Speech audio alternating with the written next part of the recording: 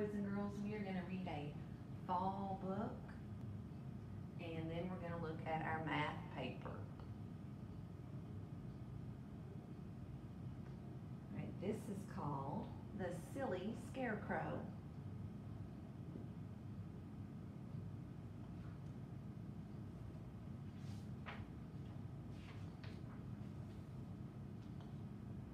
After breakfast one morning, Emily Elizabeth cuddled Clifford in her arms. "It's nearly time to head to Mountain View Farm, Clifford. We are going on a hayride today," she said excitedly. Clifford wagged his tiny red tail. When Emily Elizabeth went to get dressed, Norval called out to Clifford. "Be careful on your trip to the farm today," Norval said. "My bird friends tell me there's something scary lurking in the cornfields out there."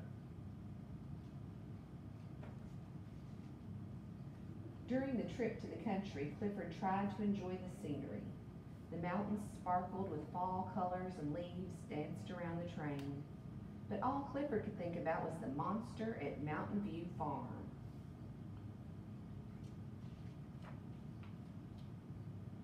It wasn't long before they arrived. "Come on, Clifford, time for the hayride," Emily Elizabeth announced. Clifford felt very nervous, but this place didn't look scary at all. In fact, it looked quite fun. Emily Elizabeth lifted Clifford into the back of a farm trailer. It was loaded with bales of hay. It felt stiff and crunchy under Clifford's paws. The trailer bustled and bumped its way around the farm. First they drove by the apple orchard. Next they stopped in the pumpkin patch. Then the farm truck made a turn. They were headed straight toward the cornfield. The corn surrounded them on both sides, casting large shadows. Clifford suddenly felt even tinier than he was. And then he saw it. Hovering over Clifford was a scary monster waving its hands about. It was the monster of Mountain View Farm. Clifford quickly dove into the hay to hide. The Howard family looked at one another, confused. "What's wrong, Clifford? What are you hiding from?" Emily Elizabeth asked. A moment later, the trailer stopped. Emily Elizabeth hopped out and looked around to see what the trouble was. Suddenly, she pointed and said, "I think I know what is frightening you." She carried Clifford over to get a closer look at what was scaring him. That's what it was, boys and girls. As they approached, Clifford hid his face in Emily Elizabeth's chest. But Emily Elizabeth reassured him. "Don't worry, Clifford. It's nothing to be afraid of. Take a look." Clifford looked up and cocked his head. In front of him was the monster of Mountain View Farm. But this monster didn't look so scary anymore. It was made of cloth and wore navy blue suspenders and a peaked hat. Its feet and hands were made of hay, and its nose was a felt triangle. "See, Clifford, it's just a silly scarecrow," Emily Elizabeth explained. "They are used to scare the birds away from the corn so they don't eat it." Clifford wasn't scared anymore. He was ready to play. "I guess I shouldn't believe everything I hear," he thought. So it wasn't a mountain monster, it was just a scarecrow.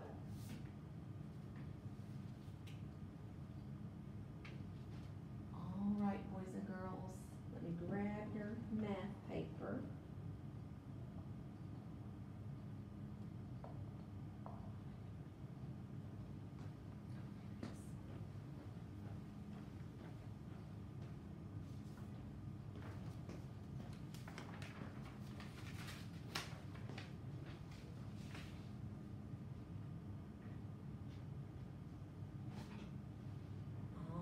Thinking about fall. Thinking about fall, so we are going to look at some spiders.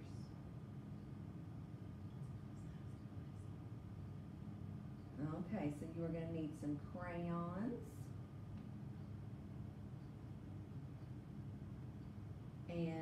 graph some spiders. All right, I've got my crayons. We're going to need a red crayon and a blue crayon.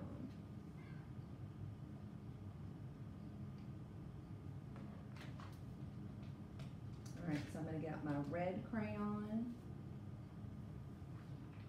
and I'm going to get out my blue crayon.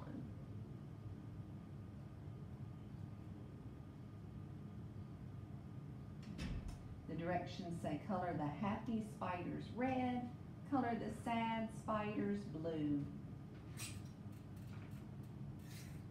All right, so you may color all of these spiders. I'm just going to do the graphing part with you and then you can finish later. All right, so color the happy spiders red. So I've got my red crayon. Oh, this one looks happy. I'm going to mark it on there. I'm just going to mark mine a little. You can go back and color yours all the way.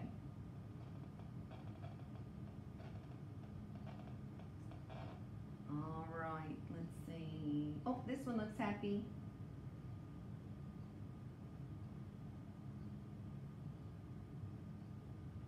Oh, there's a happy spider. Color it red.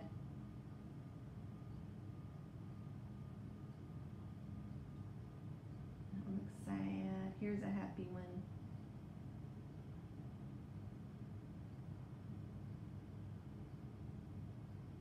There's a happy one. That one's sad. This one looks pretty happy.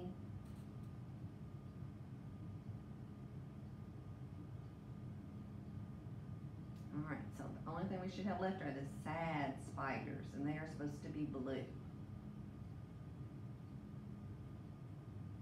You can go back and do the legs and do the web. I'm just going to mark them so that we try to graph them. We'll be able to tell which ones are happy, which ones are sad.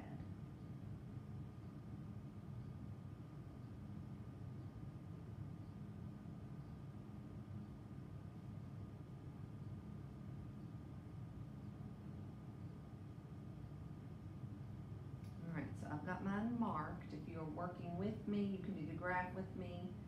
If not, if you were just watching for directions, then you can go back and do it all when we are finished. But I've got my happy ones are red. And my sad ones are blue. So then when we come down here, it says how many spiders are happy.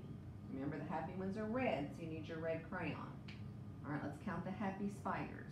1, 2, 3, 4, 5, 6.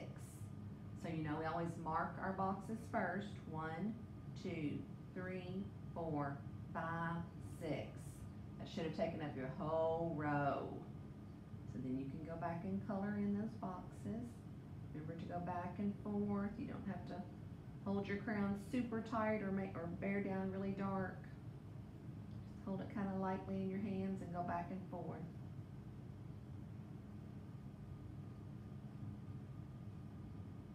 All right, I colored in 1, 2, 3, 4, 5, 6 boxes.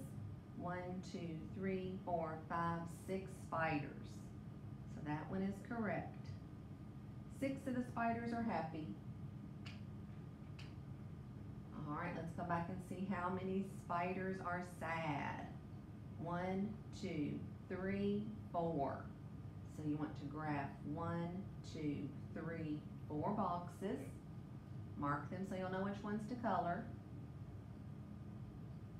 And then you can color in those boxes.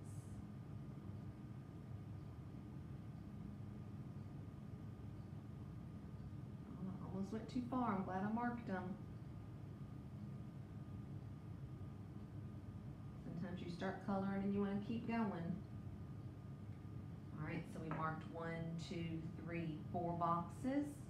There are 1, 2, 3, 4 spiders that are sad. So if we were looking at this together, boys and girls, which one has more? Are there more happy spiders or are there more sad spiders? Yes, if we look at the graph, there are more spiders that are happy. There are less or fewer spiders that are sad. All right, if you did not work with me, go back and do your paper. If you were working with me, but you did not get finished, you may want to go back and color the legs. You might want to color the web. You might want to color these spiders on the graph. You can finish up yours. All right, hold on to this because you will bring all this packet back to school when you come back. And if you want to send me a picture of your work, you can do that. Have a great day.